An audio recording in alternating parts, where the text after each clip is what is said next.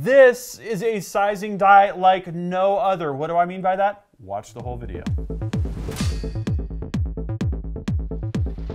Gavin Gu here from UltimateReloader.com. I'm back with Travis Fox. Travis, thank you for joining us. Hi, Gavin. Thanks for having me here. What we have to talk about today is the Short Action Customs Modular Sizing Die. This is a die like no other. Travis, who is this die for?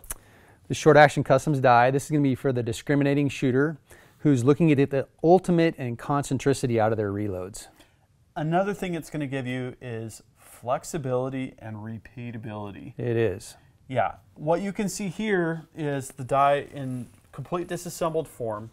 We've got some unique parts, some unique components. In this video, what we're going to do is we're going to go over putting this die together. We're going to show you some fancy diagrams that we have to show you all of the individual parts and pieces, how they fit together, how they function. We're going to do some sizing, and then we're going to validate the results. But before we put this die together, let's talk about those internal parts and how they fit together.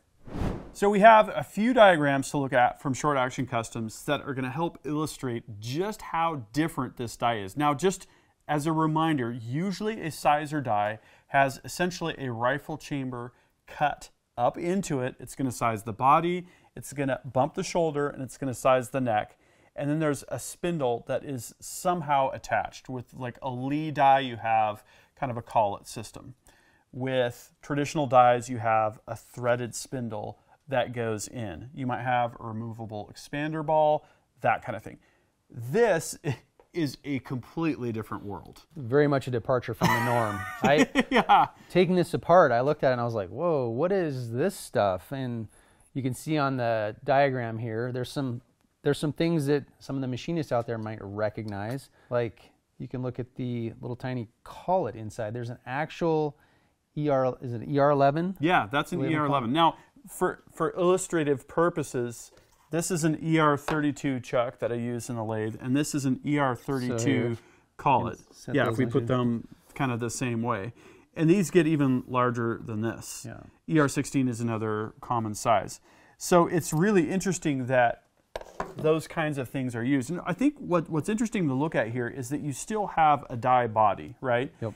But the die body is almost kind of a container for some of the other parts. It does size the base and the body, the main portion of the body there, but you've got this neck shoulder bushing that slides into the die, which is cool because you can order these in different neck diameters, but it's not a conventional bushing where you can have that donut area that builds up between the bushing and what would normally be part of the main body sizing area in those bushing dies. Right.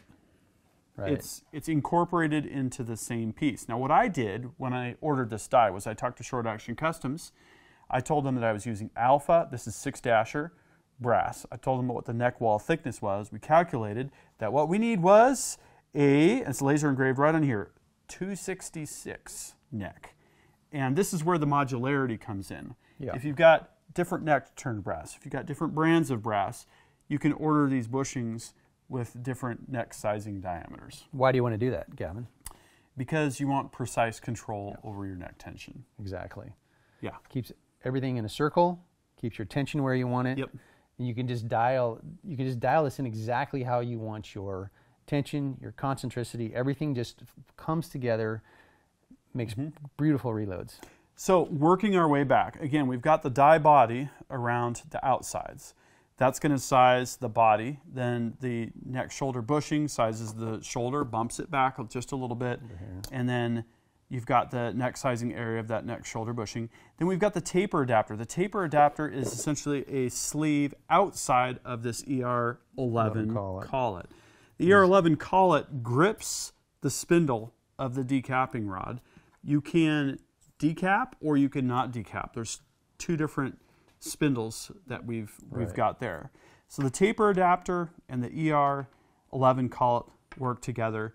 And then if we work our way back to the right-hand side here, we've got the knurled E11 top cap. It's going to compress everything together, the front part of the tapered portion of the ER11 collet and the taper adapter to hold everything in place. Now, what you don't see super clearly in this diagram, I'm going to go to the next one where we have just the internals, is you've got shims where you can adjust your headspace in 1/1000th inch increments.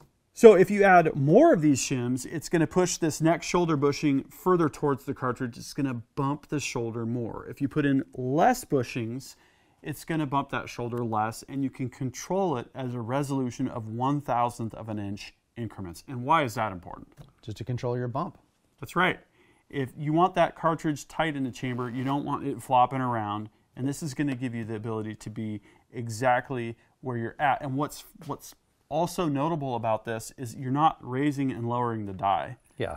Right? You want to have the shell holder contact the die in a certain way, whether it be a hard stop or a cam over. If you want the most consistent sizing, you want the same pressure on the die, and you can't do that if there's no contact. You're going to get it to go full length, whereas some of the dies you're having to back them up out of the press. You're not getting full contact on the full case body. And also, you're not getting contact between your shell holder and the Right, bottom of the die. right. So there's a little bit more variability there. Yes, right? exactly. Maybe even depending on the hardness of your brass. Now, we did annealing of all this brass with the amp annealer, so we're going to get really consistent results, and this is going to help matters further. So let's take a look at the internal components separately. This makes it a little bit clearer to see. These bushings fit between the taper adapter and the next shoulder bushing. Those are sandwiched together and handle the forces of sizing. And that's where basically it's effectively a hard stop. Yeah, and I can tell you, I tested without shims, and I added a shim, and I added 2 shims, and I added 3 shims, and it did exactly as advertised. Yep. 1/1000th back for every shim I put in. Perfect. Is everybody going to need this? No. But if you're really exacting, if you're in a match situation, if you want the best ammunition possible, this is a totally unique functioning system. So behind that taper adapter, we've got the ER11 collet. On the inside of the taper adapter, we've got that interface, and then the ER collet snaps into the knurled ER top cap. Okay, that's the diagrams and that's the theory. Now let's put the die together so that you can see how the parts fit together in real life. Okay, so here's the parts. Why don't you guide us through the assembly here? All right, we're going to put the decapping pin on. So you have to put the collet in first. You know these guys are machinists when they've got ER collets in there that snap in. Taper adapter. 1 shim. Magic number of shims. Got to remember that, right? Our 266 neck bushing. Okay. That's it? That's it. Voila. Nice. All done. Slide this in our Prezi press. Ready to size some brass? Yeah. Next, we're going to size some brass. So, tell me what it is we have here. We've got the once fired alpha brass out of the 6 dasher. We've got the Prezi press. We have put the die in the press. Set it up so that I'm getting just that cam over here at the very beginning.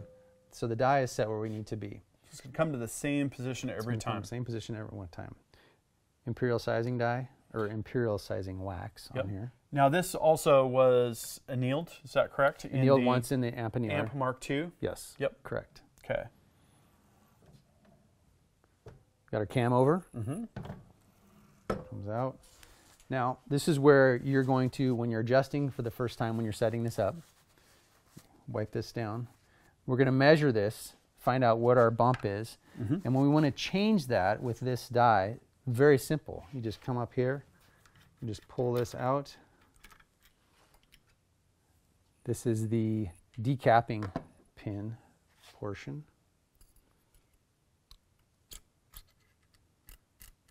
This hole just pops right out. Cool. Very, very simple. You got your shim stack right there. So I don't have any shim stacks. What I can do, I'm going to put my collet back on. We could change to the mandrel if we wanted here. Okay, so it's when you don't want decapping, but you want to expand the inside of the case neck.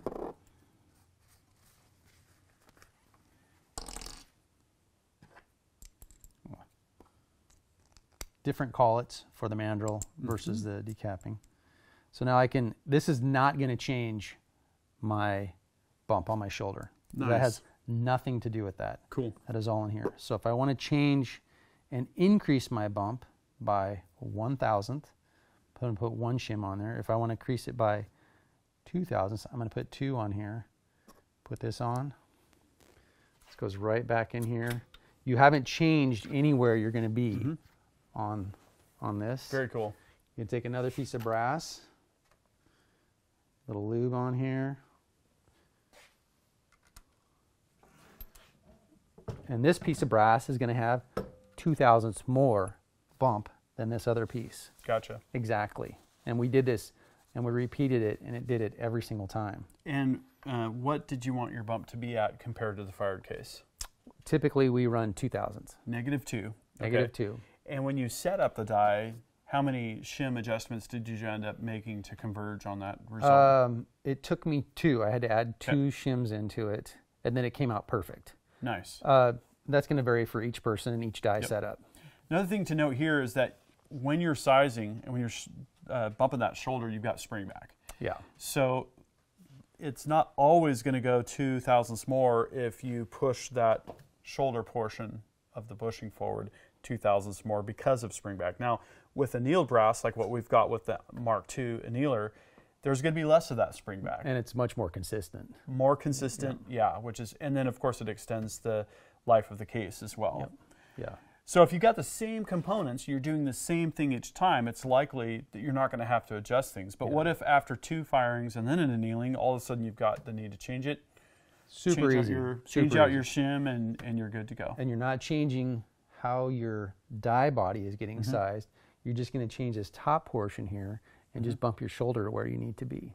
Cool. Well, very simple. One of the really important factors that we're going to explore a little bit more in the next video is, and that's going to be the Short Action Customs cedar die, is the concentricity of the neck. So why don't we look at that next?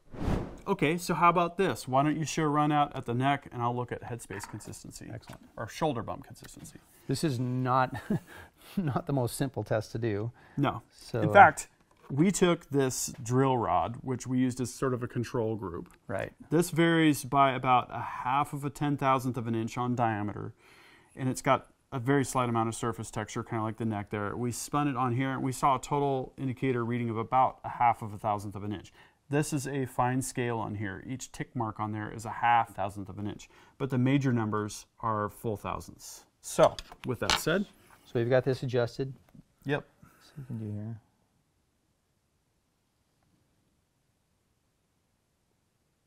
Wow. You can see it move when you lift up your finger, but that is, again, that's probably as good as the drill rod. Why don't we do one more? Do another one here.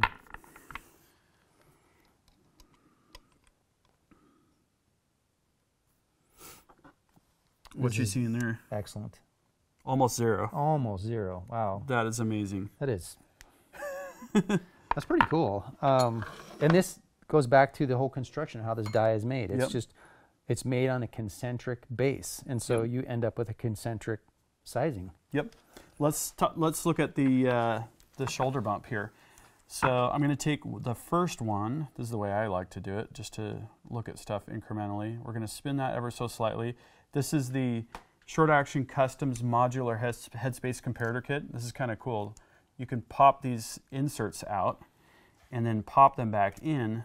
It's got an O-ring in there. Do you see that? You just snap it in. And this module that you just snapped in there is designed for the 6 with the shoulder angle. It's the 30-degree shoulder angle. So these necks fit 40-degree. Or yes. No, 40 sorry. 6 dashers are 40-degree neck. They fit perfectly in there. You get a large surface area. They have such a nice feel to them. Yeah, it contacts very solidly. It's like the case contacting the shoulder area of the chamber, which I totally like. Okay, because I'm spinning that slightly to make sure that it's seated fully. We're going to go ahead and zero that on our first reference case. Just going to cycle through these. So there's a 0. That's what we want to see. So we're checking for consistency in the shoulder bump. 0. You can see we see a slight number until I twist it just a little bit and let it settle down. There's one that's 0 again. Wow. And I'm trying to apply the exact same amount of inward pressure here. 0. Doesn't get much better than that. 0. We're just going to go through all of them. Why not? 0. 0. There's not only does this matter, you know, when you're competing, it just gives you a lot of satisfaction. Okay, 0. One more time. Okay. Let's take a unsized case. So this is once fired plus annealed in the amp annealer. Let's see where we're at there. I'm going to check your work. 2/1000ths of an inch, and that's what you wanted for shoulder mount, right? I wanted a 20 bump back. So this is 2/1000ths longer than these that were sized. That is a great result. Yeah, very nice. Well, that was fun. It was impressive, fun. I'm pretty happy with the results. How about you? Definitely. And actually, to give you guys just a little bit of a sneak peek, the real story was told when we included the Short Action Custom seating die. Let's talk about run out. We're talking about almost 0. Yeah. And that to me is the ultimate objective. We have 7/8 by 14 threaded dies here that we can use on almost any press. We have modularity, we have complete control over parameters, and we have that precision that we're looking for. This is not cheap equipment. If you're after cheap equipment, look elsewhere. This is for the reloader with high standards and someone that has very, very exacting specifications for what they want to do. So you're going to want to make sure that you're subscribed with notifications to check out that follow-on story where we're going to talk about this cedar die from Short Action Customs. This was a ton of fun. What we're always wondering is, what do you think? Are you using Short Action Customs gear? Does this gear address challenges that you're having building match or other high-quality ammunition? Please drop a comment and we'll start a discussion. Thank you, Travis, for putting all this together. Appreciate it. That was a lot of fun and more to come. That concludes this video, and that means it's time to wrap it up. I hope you liked this video. If you did, please give it a big thumbs up. Also, make your voice heard. If you have something to say, please drop a comment. Make sure you're subscribed with notifications because you're not going to want to miss the awesome content that is coming up. And finally, flex your reloading pride. You could look great in one of these t-shirts. We've got multiple designs at the Ultimate Reloader store. I'll see you later because I'm off to go shooting.